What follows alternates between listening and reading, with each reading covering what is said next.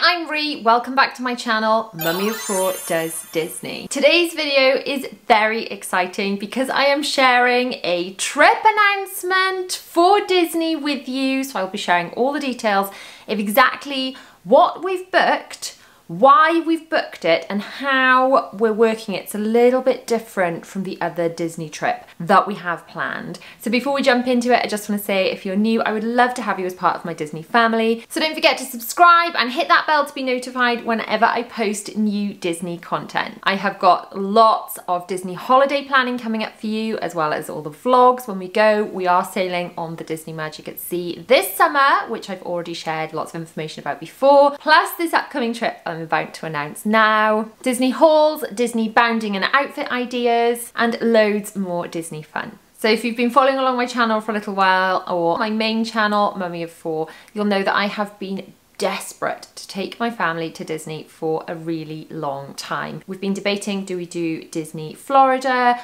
or Disney Paris as our first Disney parks trip? And then this big offer came out for Disney World Florida's 50th anniversary celebrations. So the main reason I've actually booked this trip now is by booking before the 3rd of August this year, 2021, for next year, 2022, there are loads of deals and offers on the website which save you loads and loads of money on your Disney holiday. So I am going to go through exactly what the savings are in a second, but that is one of the reasons that I've booked this now. The second reason I've booked this, and I've actually booked it provisionally, and I'm going to go into that, why it's provisional as well, for January 2022, which seems really soon, especially since we are only sailing on the Disney Magic at Sea in August. So ideally I wanted a bit of time between the trips just to save up a little bit of money, space it out a little bit more. But the reasons I've provisionally booked it for January, partly because the weather in January is at its coolest in Florida,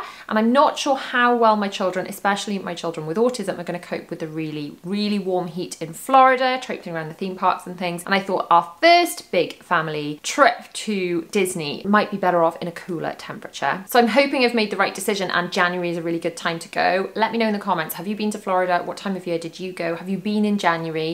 And will the weather be nice? And by nice, I mean just on UK levels. Warm enough to not need coats and things, but not so hot that it's stifling. Another reason I've booked it for January is it's just before my 9-year-old William turns 10, and 10 seems to be the magic age in Disney where they're considered adults for paying for them at very least. So the price would go up after his 10th birthday. And another reason that I wanted to book it for this coming January 2022 rather than leaving it any longer is because my eldest is doing his A-levels next year, and I don't know where he's going to be from September 2022, whether he's going to take a gap year, whether he's going to go straight to university, and whether he's going to want to come on any family holidays with us. So I really feel that this is one of our last opportunities, potentially. I mean, I'm keeping my fingers crossed he's going to want to still come on holiday with us, whatever he's doing, but I'm really worried this might be our last opportunity for this big family Disney trip altogether that I've always dreamed of doing. So those are the reasons I've booked it for January. Now, I have not done a big announcement with the children. We're going on this date and a countdown and things for the cruise.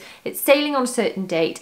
I did do a big yay children announcement. Go and check out that video. It's one of the favorite videos I've ever filmed. I've made over 400 videos on my main channel, but it was lovely seeing their reaction. However, this one, I feel like rather than we are going on this date, I feel like I have put a deposit on this date, and I feel that I have to have this different mindset with it for a few reasons. Partly because the Disney Magic is a UK staycation, so we're not having to deal with leaving the country and quarantining when we come back. It's all, although it's going out on the water, it's not going into international waters, it's only open to UK citizens. So I feel like it's more likely to be able to go ahead. I have pre-warned the children that with anything in life at the moment, it could be cancelled. Anything at all. School, going to the shops, going to see friends, a big holiday, whatever it could, because of the dreaded C word, could be cancelled. Now I feel like with leaving the country, there's a lot more moving parts to this. Will we be allowed to leave our country? Will we be allowed to go into America? There's a lot more that can go wrong, and especially over the winter, are we going to have second waves and more lockdowns and things? I mean, I sincerely hope not, but I feel less confident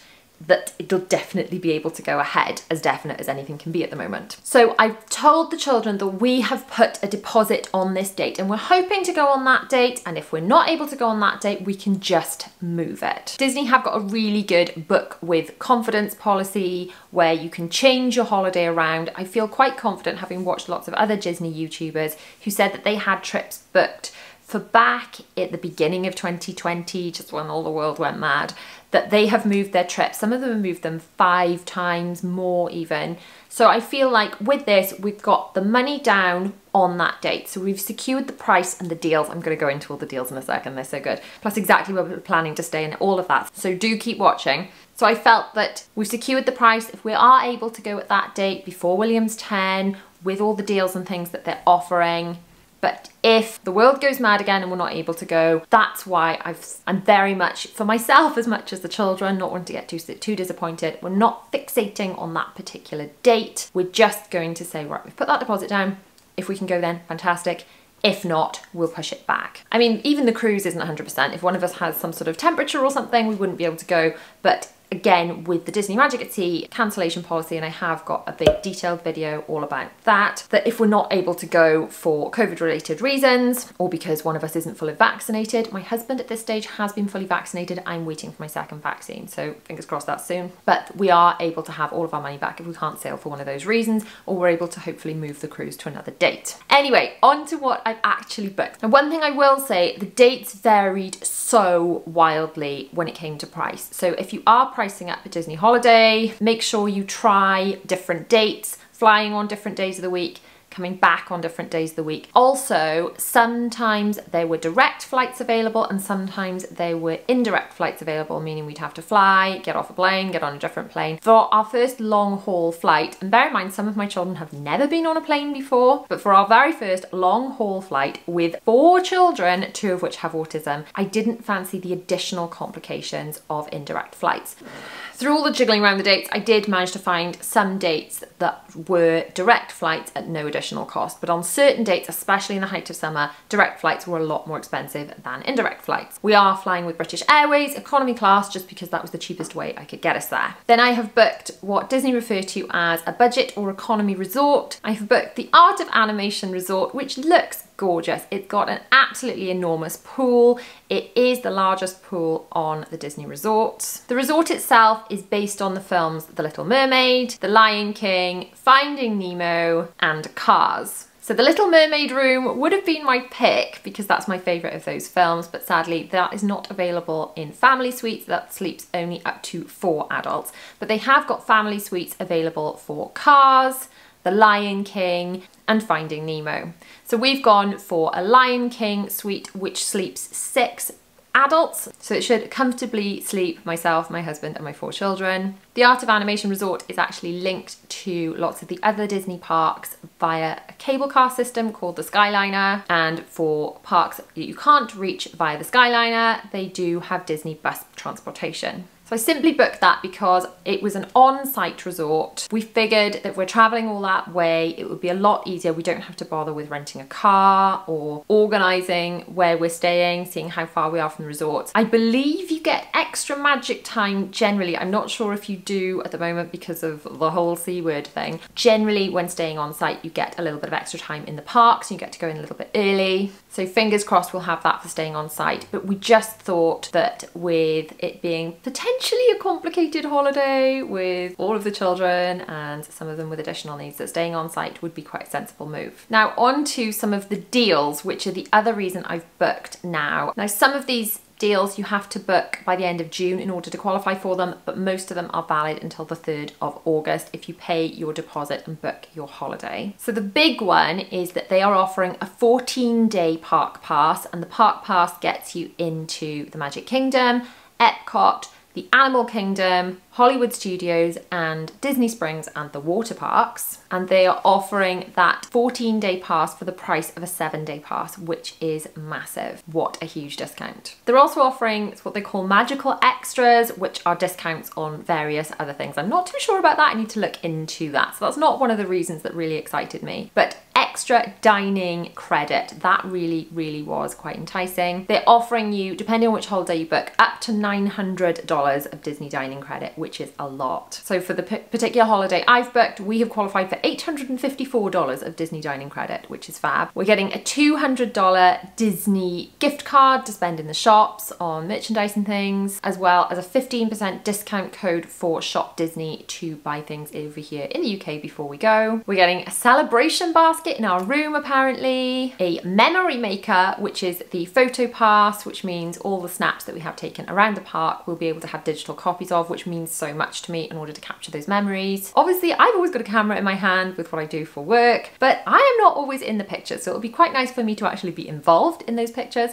Let me know, is it the same for you? Are you always the one behind the camera and never in the photos? And there's also a lot of Disney planning tools and emails and things included in that too. So I'm honestly so excited for this. I really hope the trip can go ahead as planned. Whether it will or not is another matter. There are a lot of moving parts, as I said. There are a lot of things that could go in different ways. We don't know exactly what's happening with our country and opening things up, and hopefully, you know, everything will stay under control and the world will turn a lot more to normal, whatever that is, as soon as possible. But I am really trying not to get my hopes up too much and to manage the children's expectations that we are planning to go at this time. We will definitely go at some point, but whether it will be at this time or not is another matter. The other factor to consider, of course, is both myself and my husband are self-employed. So if the time's approaching to pay the balance and things aren't going as planned for myself or my husband, because being self-employed is a bit turbulent like that, then we've always got the option to move the trip to further back, which will give us a bit more time to pay it off.